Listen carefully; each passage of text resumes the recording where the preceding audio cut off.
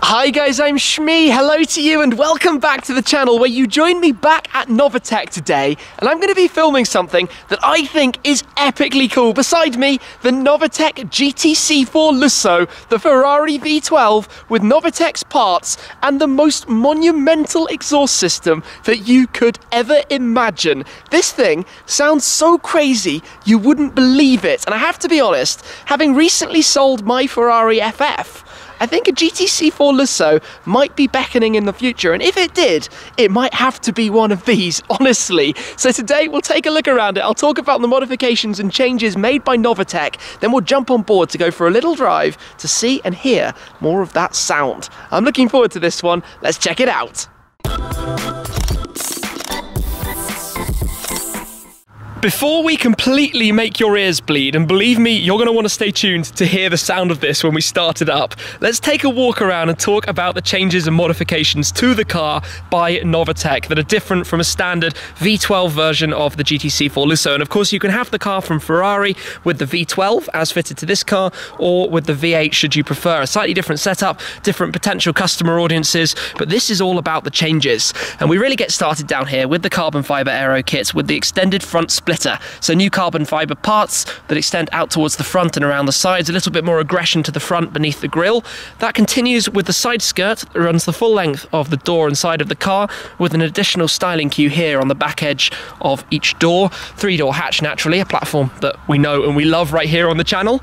The door mirrors finished with a carbon fibre trim piece here too, and although it's quite subtle against the dark flat grey of this car, imagine if you had one in pearlescent yellow or red or a bright colour, for example, where the carbon really sets off nicely against that. If we come round to the rear to continue the package, we have the 3-part boot lid spoiler that runs the full width you can see across here above the tail lights, the quad tail lights being new on the GTC4Lusso, and also a part up here on the top of the window that completes the top spoiler that is a standard component on the car.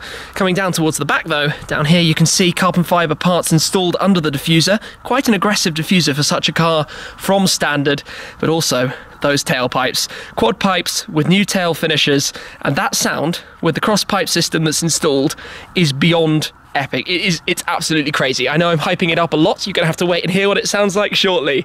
So also the car is sitting on sport springs, so it's sitting a little lower than standard, and of course it is on new wheels. So let's talk about these just for a moment. 22-inch wheel at the rear, 21-inch wheel at the front, but they're a 3-part forged wheel, and they have this carbon fibre rim finisher running all the way around, which I think works very, very nicely. And they're also on Pirelli's P0 tyres that now have the coloured stripe around them, which is quite nice as well. So 5 twin-spoke design, sits very aggressive in the arches of this car, and really, I suppose, makes a GTC4Lusso more aggressive, more unique, and adds a nice touch to it that I'm personally really rather interested in. I mean, I loved my Ferrari FF. It was an elegant factory specification with the dark blue and cream interior, but I think there's something about the bad boy approach, which is a bit more what this is, that really sets the car off.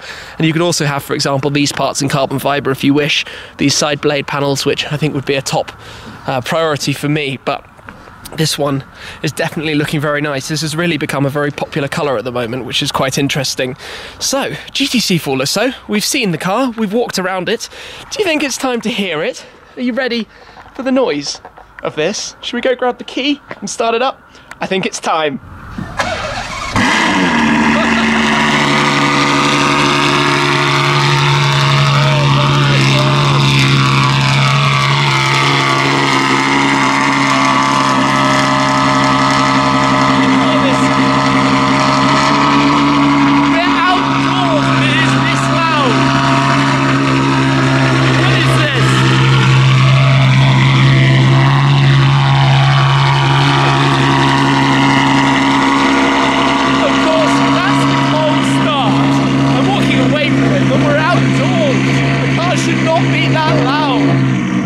Okay, cold start is over, revs dropped down, but my goodness.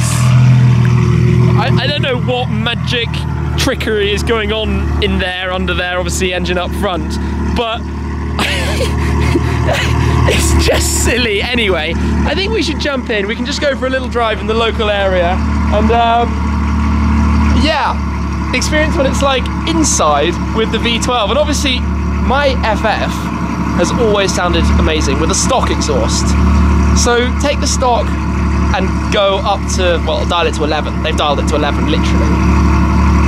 Let's find out. Time to get in. So I am anxious but excited to hear what this is going to be like in this car. Oh, the passenger display. That is a very, very nice touch that you have in the modern Ferraris. In the GTC4Lusso you get this wonderful big screen which shows you all sorts of information, like the rev counter, up to 8 and a bit thousand, speedometer, and then you can go through, well, you can turn it off, or you can go through a couple of different menus and even choose the music and that kind of stuff. So VDA, what driving setting you've got it in. Awesome times. Well, this is looking good. Manatino in sport, naturally.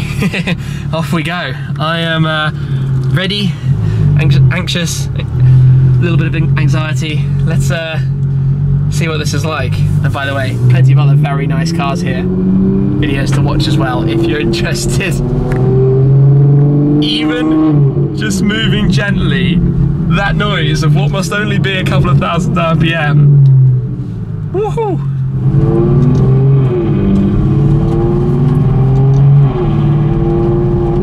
This is really nice having this information right in front of us. Oh, those burbles! That sound! Epic, epic, epic! Let's put it in VDA out in sport mode.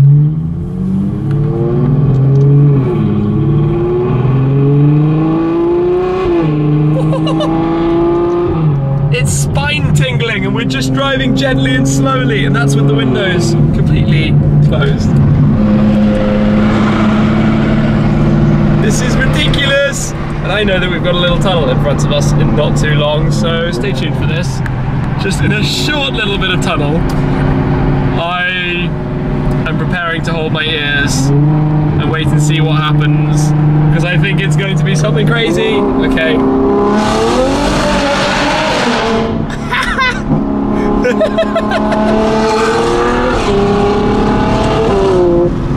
Literally, what is that sound? My goodness. The countryside here has never heard such a thing anywhere near it.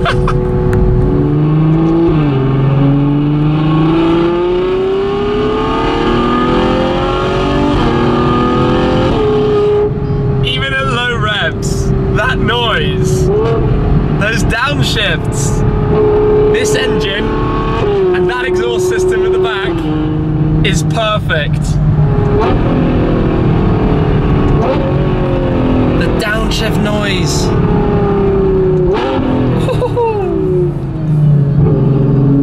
I remember when I first went,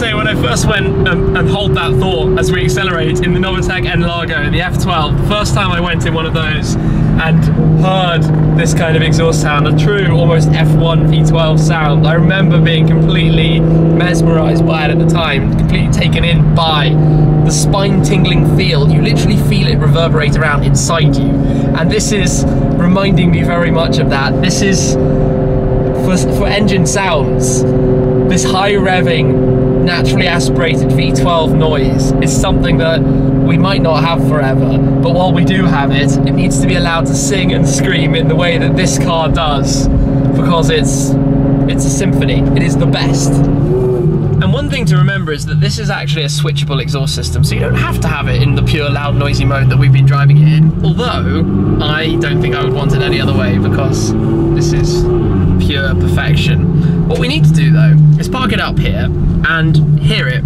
from the outside. It's time. Let's open the door and jump out, and believe it or not, this car has a sound system. Why you'd bother, I don't really know, because it basically has the best one in the world at the back. So we're going to hear this in loud and then in quiet, and I'm not going to stand too close because otherwise my ears are going to get blown off, but let's... Whoa.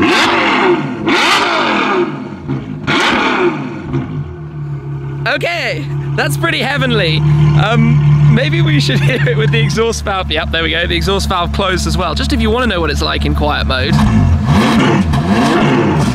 Yep, valve controlled, less obtrusive, not going to annoy your neighbours too much in that mode, but I think we should go back into noisy, yep, and hear this.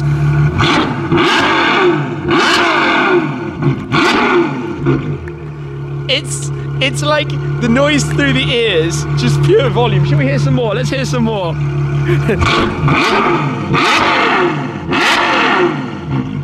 Oh my days. That sound, absolutely, you can't get better. The question this leaves me with though is, why did I sell my Ferrari with a V12? I need another one of these in my life, whether it's a Lusso or maybe an 812 Superfast. At some point in the future, when prices have come down a little bit, I think it has to be done, because if we come through here and just pop open the engine bay, which is in the center in a Ferrari, it is this thing in here, the power plant, and that's the Novitec 570 Spider, by the way. This power plant in here, he says, where's the engine catch? This is the awkward moment when I can't find it. Ah, it's here somewhere. There we go. Got it. That is why you do this. That is all 6.3 litres of naturally aspirated V12 heaven. The standard car, 690 horsepower. This car, 709 horsepower. It's absolutely crazy. Over 700 horsepower in a luxurious, comfortable, 4-seat, almost family car. You know, you have luggage space in the back. You have a boot. Oh, door springing back on me there. You've got decent, comfortable back seats with space that's actually usable. You can have seat entertainment if you wish in the back of the headrests. It's comfortable. It's for a hatch, not that hard to get in and out of. It's not awkward to do so. And if we come around to the boot, there is a button, he says, under here for the power fold tailgate, which opens up. Quite interesting to watch that happening with the 3 parts of the carbon fibre there. And then in the back, you've got a decent amount of space, and you can fold down the centre section or the seats and make it even larger. So that all works very nice, and the way Ferrari's doing now with the plaque in the boot. The front boot, of course, if it's a rear engine car, mid-engine car, but that is nice as well. So what an epic experience, what an incredible sound, what an amazing engine, long live it, 4RM, the 4-wheel drive system that this car has. It will be a sad world if we should ever not have engines like that to enjoy.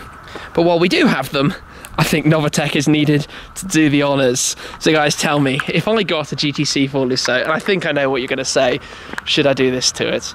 But, I mean, it's a foregone conclusion really, isn't it? Anyway, I'm going to wrap that one up from there.